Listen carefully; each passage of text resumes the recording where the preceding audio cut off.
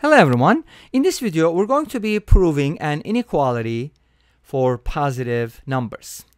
For positive real numbers. A, B, C are positive reals, and we are supposed to prove that A plus B times B plus C times C plus A divided by ABC is greater than or equal to 8. Notice that ABC cannot be 0, so we don't have a problem with the denominator, and everything is positive here.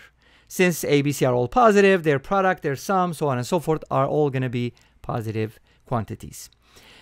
I've done this inequality before, and a while ago. I'm also going to share you the link. But that was a while ago, and also I only used one method, apparently. In this video, I'd like to introduce 3 methods. So let's go ahead and talk about the first method. For my first method, I'm going to be, and for all methods pretty much, I'll be proving the alternative form. So let's go ahead and multiply both sides by ABC. Since ABC is positive, it's not going to change the inequality. And we're going to get the alternate form, A plus B times B plus C times C plus A is greater than or equal to 8ABC. So that's what we're trying to prove. I'm not saying it's true. I'm going to demonstrate that it's true all the time for positive real numbers.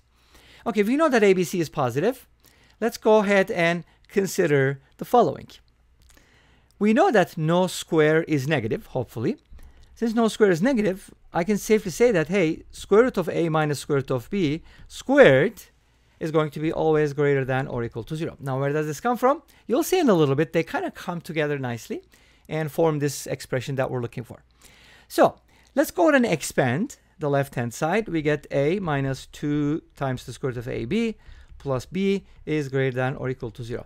Now I want to go ahead and put the radical term on the right-hand side and leave the A plus B here. A plus B greater or equal to 2 times the square root of AB. That is AM-GM inequality. Remember, we talked about it, the arithmetic mean and the geometric mean for positive real numbers. Now, I got this for A and B, but I can also do it for B and C and A. Notice that A plus B appears here and the other ones appear next to it. So it makes sense if we put these together and multiply. So B plus C by the same inequality is going to be greater or equal to 2 times the square root of BC. You know, you can just replace these with different variables. C plus A is going to be greater or equal to 2 times the square root of CA or AC. However you want to write, it doesn't really matter. Let's just write CA. Now, we have 3 inequalities and they all have the same direction. Let's go ahead and multiply them. Everything is positive, so we're good on that. Now, on the left-hand side, we get A plus B times B plus C times C plus A. And on the right-hand side, which is very, very interesting, 2 times 2 times 2 is equal to 8. And the square root of A times the square root of A is going to be A because A is positive, well-defined. And we're going to get 8ABC on the right-hand side. And guess what?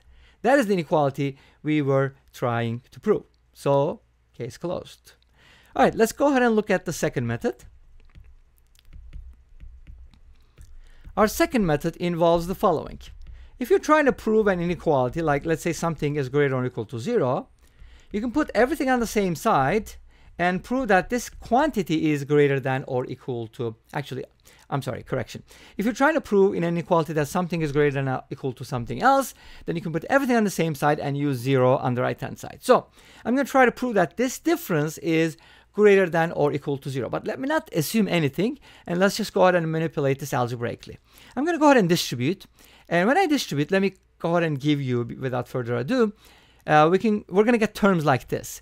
A squared B plus AC squared plus A squared C plus B squared C plus AB squared plus BC squared. And then we're going to be getting the 2ABC minus ABC, because we're going to get the ABC plus ABC minus 8ABC. That's just going to be minus 6ABC. Okay. Now, we're going to manipulate this in such a nice way that we're going to get something that we can manipulate further. So, I would like to put together terms that have b in them. Not b squared, but just b to the first power in them. And those terms are the following. A squared b. The next one is going to be bc squared. but I don't have another term. Well, I can go with the ABC, but there's 6 ABC, the minus 6 ABC, and I'm going to be doing it for B, A, and C, so I have to do it 3 times. So I want to split up my negative 6 ABC into negative 2 ABC, minus 2 ABC, minus 2 ABC. All right? So I'm just going to be using one of them. So I'm going to put them together like this. And then I'll look for, and by the way, if you are manipulating a very long expression like this one, it makes sense. Oops, I underlined the wrong term. It makes sense if you kind of underline or squiggle or whatever, you know, you can just go ahead and indicate somewhat or highlight whatever or cross out to indicate that you already used that term, so you're not confused. Here, I only use part of it, so I'm just going to put a little mark there. And then I'm going to be looking for terms that have a in them. So what about AC squared, AB squared, and then of course I'm going to use my minus 2ABC. So I used AC squared, AB squared, and another one here. So we have one more round, and that leaves us with everything else, A squared C plus B squared C, and then finally minus 2ABC. Pretty much we used everything. Okay, great. Now, here's what we're going to do. We're going to group them. This is going to be our first group. This is going to be our second group, and this is going to be our third group. And guess what? In each of these expressions, we're going to take out what we were looking for. So B, and then we're going to get A squared plus C squared minus 2AC. I hope that makes sense by now. Here we have to take out an A, C squared plus B squared minus 2BC, 2B or not 2B. Here we're going to take out a C, and we're going to end up with A squared plus B squared minus 2AB. And if you said the expressions inside the parentheses are perfect squares, you're right about that. Now we get B times A minus C squared plus A times C minus B squared plus C times A minus B squared. Now remember, ABC are all positive or greater than or equal, well, not greater than or equal to.